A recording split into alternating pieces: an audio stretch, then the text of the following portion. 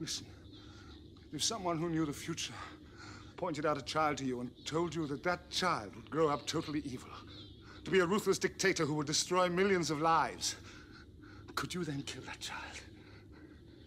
We're talking about the Daleks, the most evil creatures ever invented. You must destroy them. You must complete your mission for the Time Lords.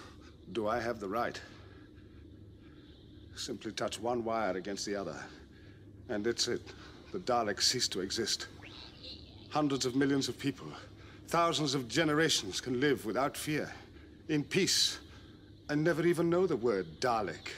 Then why wait? If it was a disease or some sort of bacteria you were destroying, you wouldn't hesitate. But if I kill, wipe out a whole intelligent life form, then I become like them. I'd be no better than the Daleks. Think of all the suffering there'll be if you don't do it. Doctor!